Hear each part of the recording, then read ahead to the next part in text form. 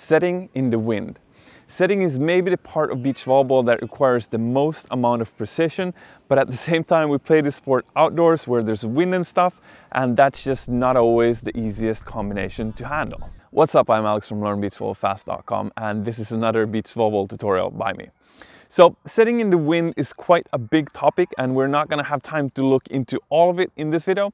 But what I'm going to give you in this video is some technique, maybe the most important technique to handle the ball in the wind, and some strategy which is based upon this technique. And once we combine this strategy and this technique on an intermediate level, this video alone and what you're going to learn in this video can make you win games just by applying this strategy and this technique. Okay, let's jump straight into it.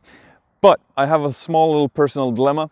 This court here, this background, is probably the most beautiful beach volleyball court I've been able to record a video on so far.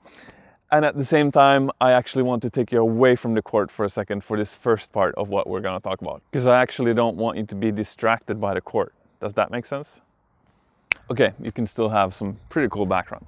So, as I said, this is first going to be some technique, and then we're going to use that technique into a strategy. So obviously I have to tell the technique first. So we're going to go into a little bit of a nerd mode without the court, because I actually want you to think about just my body versus the wind direction. So actually now in reality the wind is coming from there and going this way.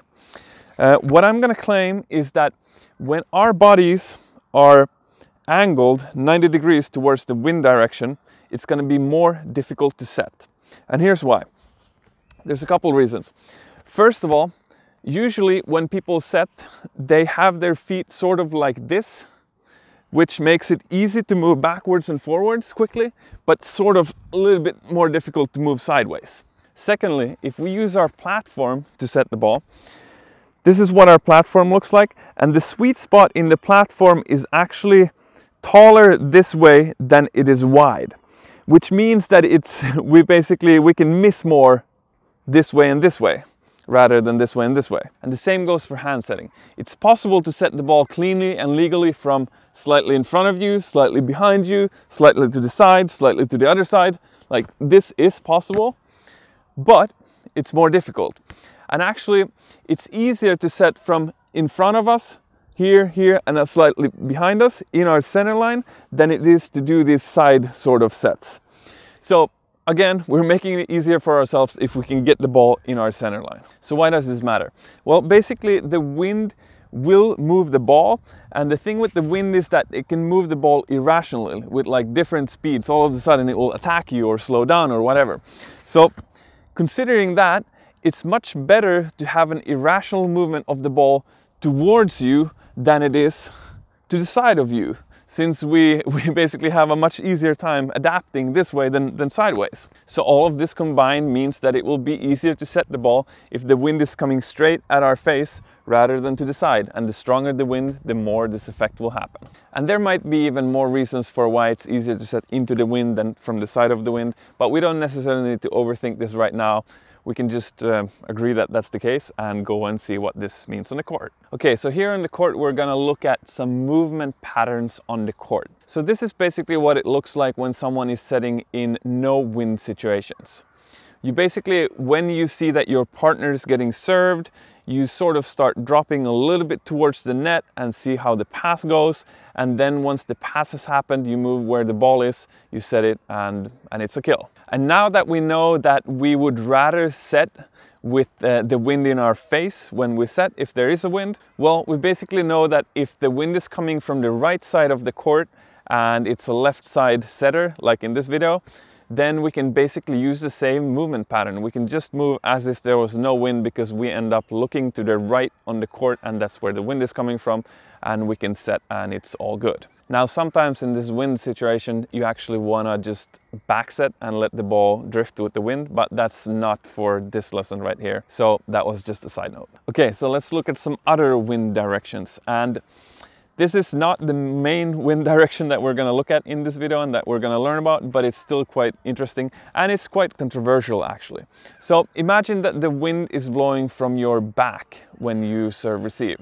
That basically means that when you see that your partner is getting served, you can do the same drop step towards the net and then you can start moving towards the ball, but you can actually make this little extra loop in the end so that you end up facing towards the court again before you set, because then you're again setting against the wind. But as I said, this one is a little bit controversial, and I'll actually talk a little bit more about that in a couple minutes.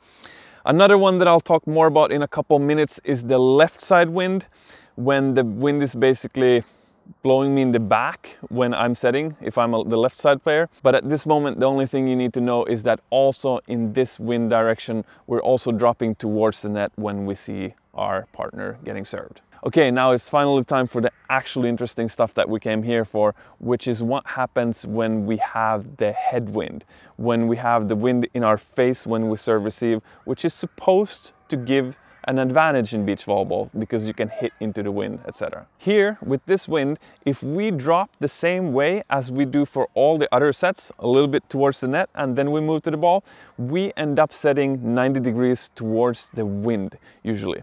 So, is there another way to do this? Yes, there is, and it looks like this.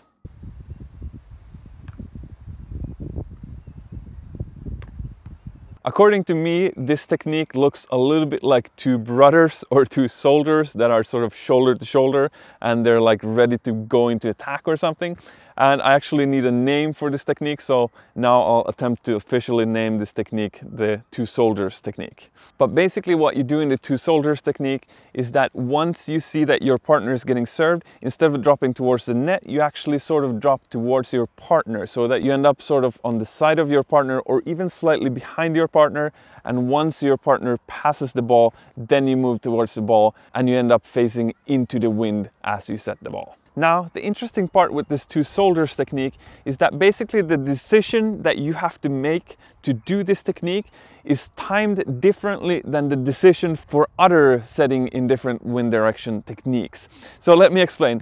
Basically, all the other wind directions, you always drop towards the net at first, and then maybe afterwards, if the wind is in your back or whatever, you can make this little extra loop so that you set into the wind again. But basically what ties them together is that if you are doing something different, you are deciding to do this different thing quite a lot after your partner has passed the ball. But with the two soldiers method, you have to decide to do the two soldiers method already before your partner passes the ball. And here's the thing, usually people play in somewhat windless conditions, and even if they play in wind, most of the time they're going to be dropping towards the net.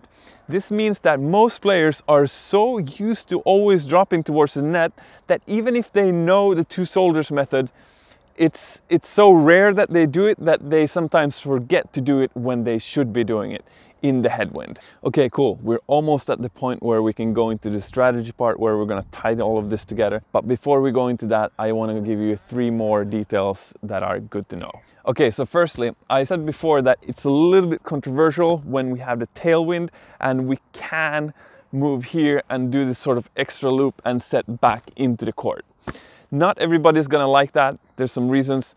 One of the reasons is that you're basically facing your body this way and setting sort of that way, which not all partners like. And actually, to be completely honest, even if we are sideways and the wind is coming that way and it's not super strong, we can sort of manage it. And anyway, if we just set it like this, we can sort of let the wind take the ball towards the net. So it's not that much of a problem.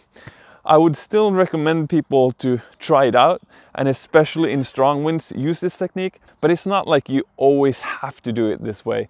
I would just say that it's good to know all the tools that you can use and then sort of decide, depending on the situation, wind strength, etc., your partner, whatnot. Okay, secondly, I want to talk about the wind that blows in your back. So if you're a left side player and the wind is coming from the left and your partner gets served so that you have to set. Basically, this is an interesting case because this actually doesn't happen so often. Because the thing is that if the wind is blowing from the left, it's actually sort of stupid to serve the right side player, because then this player can hit into the wind, back into the wind onto the court. And also the serve is going to be served slightly with a tailwind rather than a headwind. So it's like the serve actually can go too far quite easily. So this serve actually doesn't happen so often with smart players. They usually with the side wind serve into the other diagonal direction, because then they're at least partly serving the ball into the wind. But anyway, let's say that we're playing against someone that actually does this serve, which is slightly stupid, but they're still doing it. What do we do as setters? Basically, it's quite unrealistic to try to turn around so that you can set the ball with the wind in your face. So you can actually just sort of think of this as a more difficult no wind set, because you have the wind in your back, but you're not gonna do so much about this. So your sets are probably gonna be slightly more difficult to do, and they might be worse. But the good news is that your hitter has an easier time because they can hit it into the wind. So this slightly worse set actually usually doesn't matter so much. I hope this makes sense. Basically, footwork wise, you don't need to do so much extra if the wind is in your back when you're setting.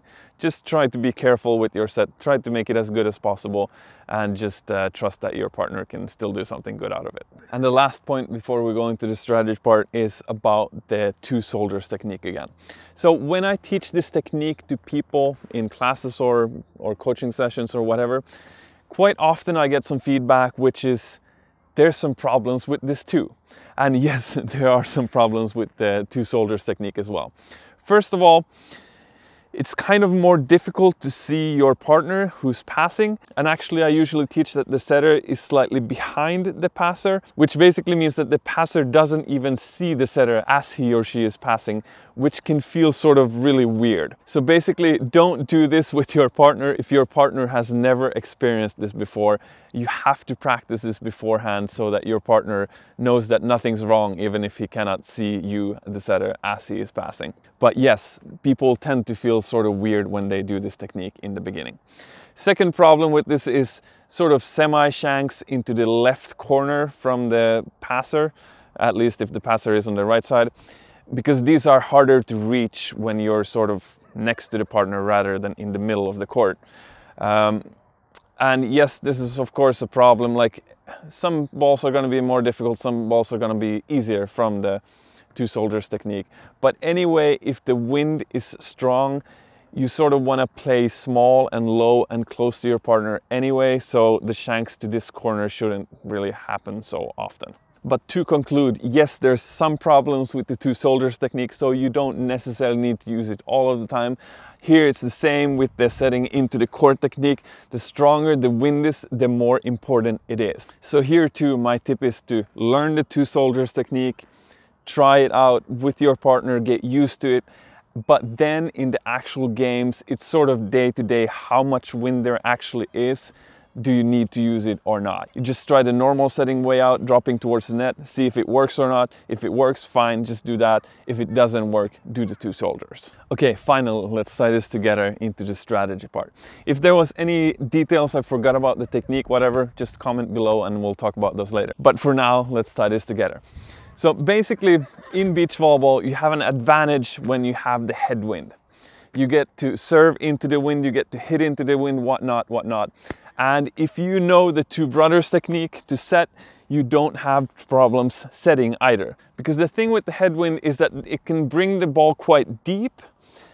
And if you then serve receive from here and you don't get the ball super far forward and you don't know the two soldiers technique and you try to set it from here, you sort of end up trying to back set it into the wind, and that's just trouble. You're just not gonna get the ball all the way to the net. So what you can do is basically to serve the opponent's high loopy serves into the baseline and just do the two soldiers technique yourself. And here's the thing is that you want to check in the warm-ups and sort of before if the opponents seem to know about the two soldiers technique or not. And if you see that they are struggling with this, they are struggling with playing the good side in beach volleyball with the headwind because they don't know how to set in that wind, then this is when you know that you go for the high loopy serves, because then they're not going to get the ball to the net and they're not going to be able to attack properly. You get free balls and then you kill those. And then when you have the headwind, you use that headwind to the max because you know how to set in that wind. Hope this makes sense. All right, cool. I hope that this video has given you some new insights. And as I said before, if there's any details that I forgot about, comment in the comments below and we'll talk about them there. I hope that you have noticed that this was quite a detailed and in-depth beach volleyball tutorial, and that there's maybe not too many others that are doing these sorts of tutorials. So whether this is the first video of me that you ever saw or you're a long-time follower, I know that if you watch this video this far, you want more of these kinds of video tutorials. So basically what you should do is you should help me grow this channel, because the more this channel grows, the more means and possibilities I get to make these videos for you guys. They're actually incredible amounts of work to do, even though I don't know if people know, but they take a lot of time to do.